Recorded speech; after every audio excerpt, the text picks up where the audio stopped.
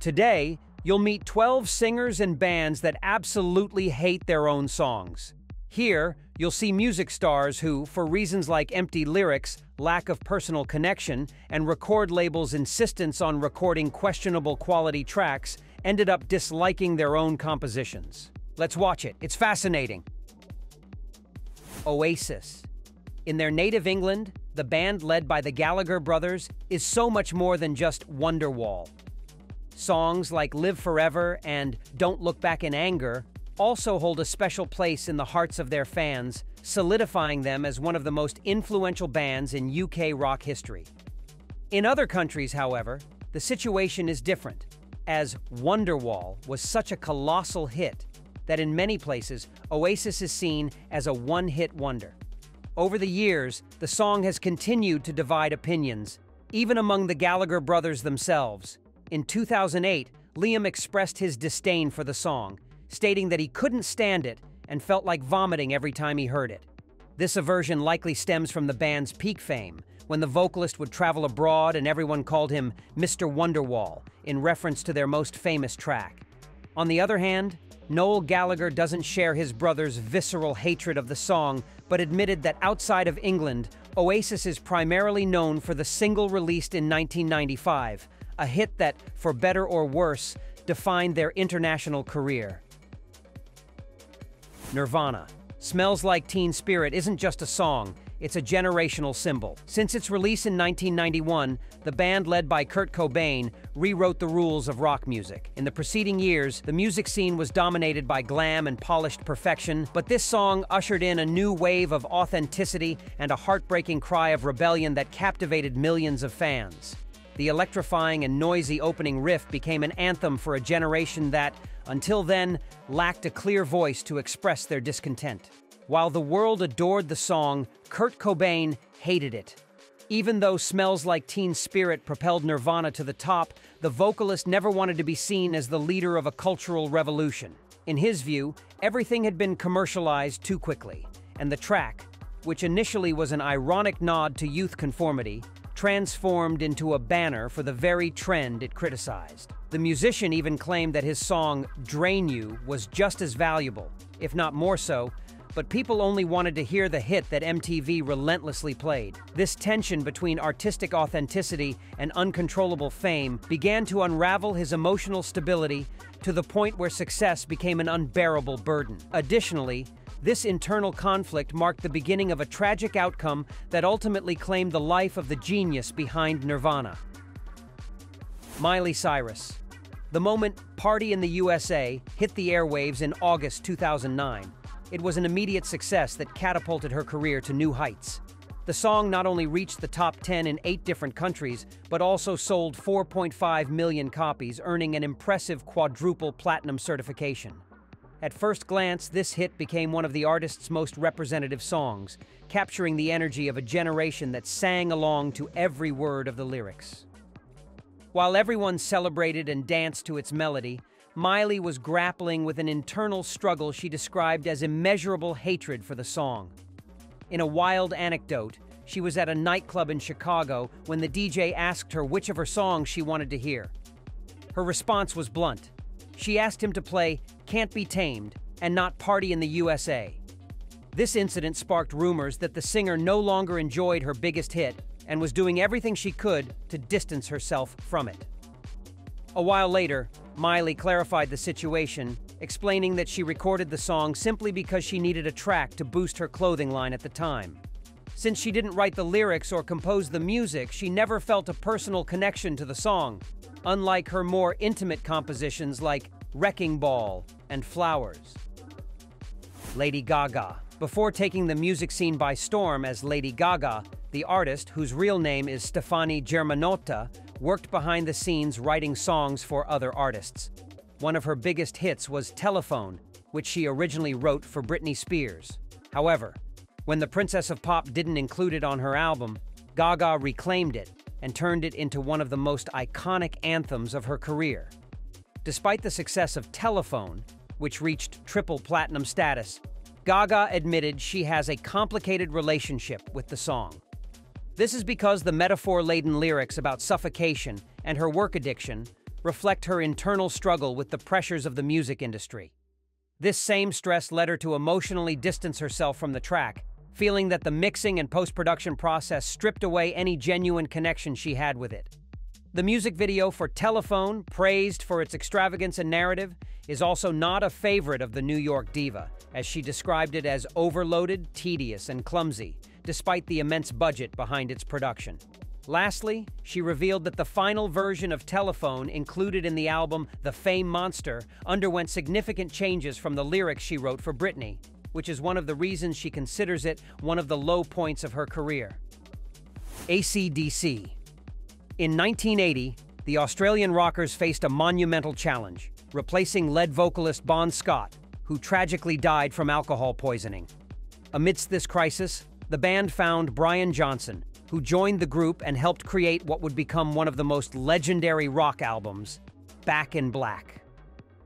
This album not only surpassed the sales of their previous works, but also became a cornerstone of rock music worldwide, often regarded as AC/DC's best. The success was overwhelming, but it also posed a new challenge: how to continue surpassing their own achievements.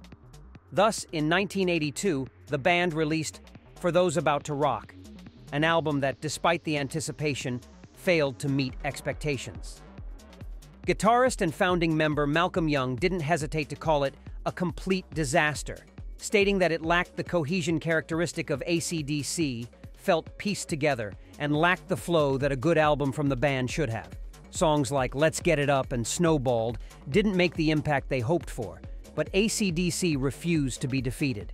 Despite this setback in the 80s, the Australians continued creating music, and their perseverance was rewarded with multiple impactful albums, including their latest release, Power Up, which reached #1 in over 10 countries and demonstrated that they still have the power to electrify the rock world.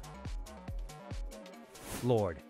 A little over 10 years ago, the New Zealand artist rose to global fame with Royals, the lead single from her debut album, Pure Heroine. This track not only topped the Billboard Hot 100 for 9 consecutive weeks, but also earned her 2 Grammy Awards, one for Song of the Year and another for Best Pop Solo Performance. For these reasons, Lorde was thrilled with the recording and felt immensely grateful for the accolades. Over time, her relationship with Royals changed dramatically, as she confessed that after hearing the song countless times, she began to find it horrible. While she recognized the impact and success it had, the artist admitted that when she listens to covers by other musicians with new arrangements and sounds, she realizes the original version doesn't sound as good as she thought.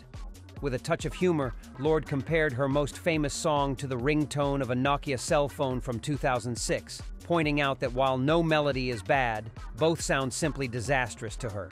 Despite being her own biggest critic, she remains grateful for the single that changed her life, and hopes her future compositions will reach a higher artistic level than Royals.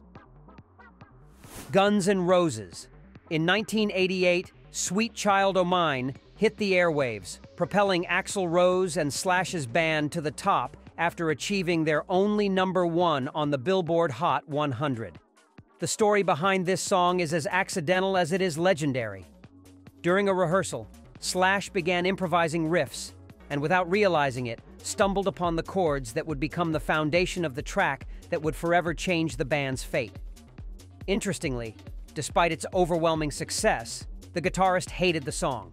For him, Guns N' Roses was a pure, hard rock band, closer to the aggressive sound of AC/DC. For this reason, Sweet Child O' Mine, with its up-tempo ballad style, didn't fit with his vision of what the group should represent. Still, the public quickly embraced it, and its constant rotation on the radio propelled sales of their debut album, Appetite for Destruction, to over 24 million copies sold.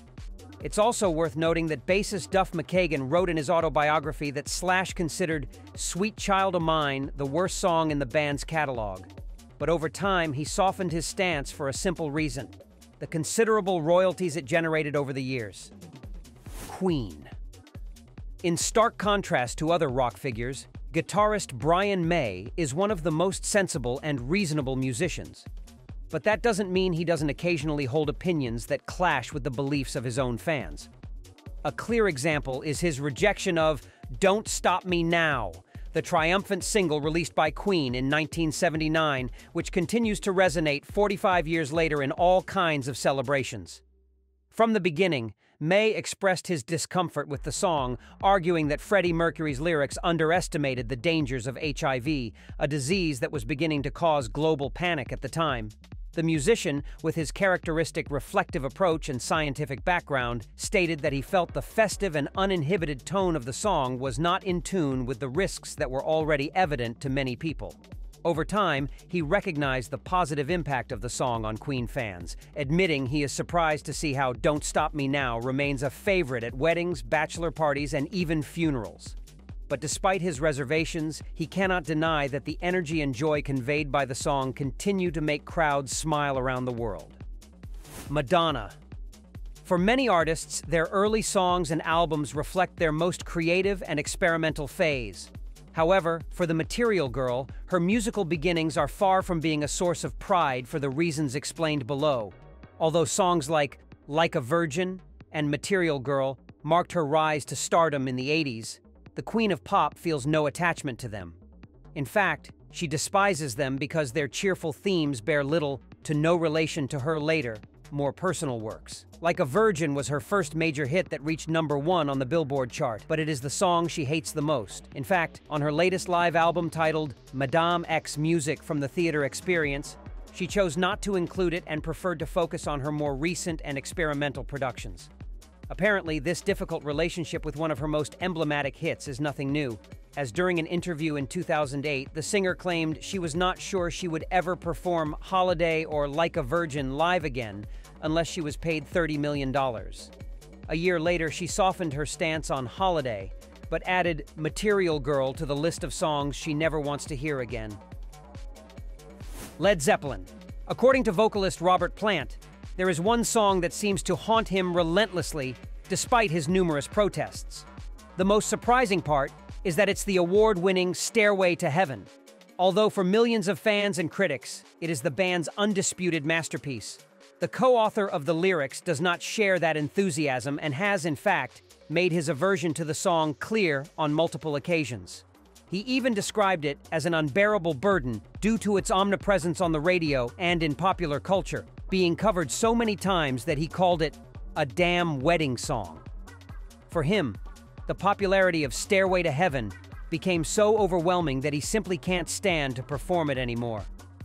In a 1998 interview with the Los Angeles Times, Robert was blunt in stating that he would get hives if he had to sing the song at every concert. Several years later, he took his disdain even further by donating $1,000 to a radio station when the hosts claimed that if they reached their donation goal, they would never play the song again. Therefore, it is shocking that the iconic ballad became a pillar of rock adored by millions of fans, yet its only detractor is none other than its co-author and vocalist. Radiohead. There's no doubt that Creep is the most emblematic song of this band. Before its release in 1992, they were little known outside of England, but fate intervened when a college radio station in California began playing the track.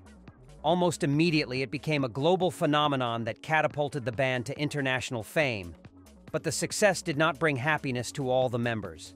Composer and vocalist Tom York soon began to feel a deep discontent with the song, as he believed Radiohead should not be defined by just one track. At the same time, the lyrics addressing feelings of insecurity and rejection reminded him of a past relationship in which he didn't feel worthy of his partner. Thus, this emotional weight made Creep an uncomfortable burden for the musician.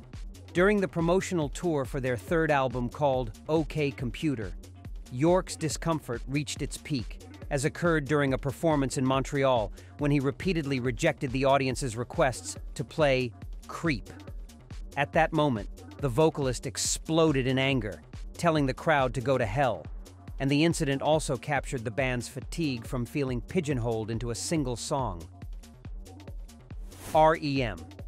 Throughout the 1980s, this group was a pillar of alternative music and positioned itself as one of the most influential in the genre, until Shiny Happy People burst into dance clubs worldwide in 1991.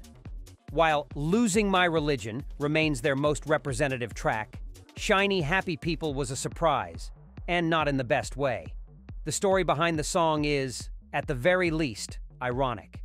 It all started when the record label Warner Brothers asked vocalist Michael Stipe to include a lighter, less dark song in their album Out of Time.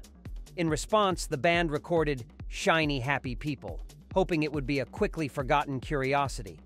To the group's surprise, the record label decided to release it as a single, and the result was an instant hit that climbed into the top 10 on the Billboard chart.